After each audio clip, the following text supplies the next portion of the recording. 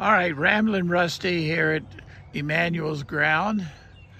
The first part I showed a lot of the students going out. Now Philip is here. Tell them what's happening here, Philip.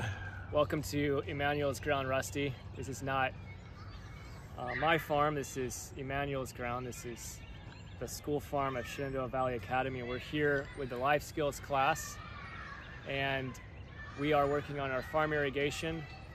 We fertilized our plots with alfalfa meal, and we also weeded our garlic with about, how many students are in the boys and girls life skills total? I have no idea.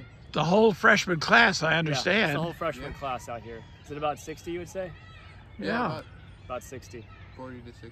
So you guys, Lincoln, you learned how to glue pipe together. Mm-hmm.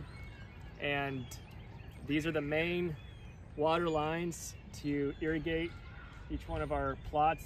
This is a 300-foot by 50-foot plot.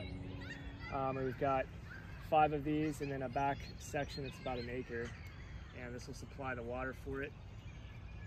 We ran electricity down through here for controlling electronic valves that open and close the water, so we can control it all from headquarters inside of our shed or greenhouse. And very thankful for the life skills class, and that we can have some real practical things for them to learn out here.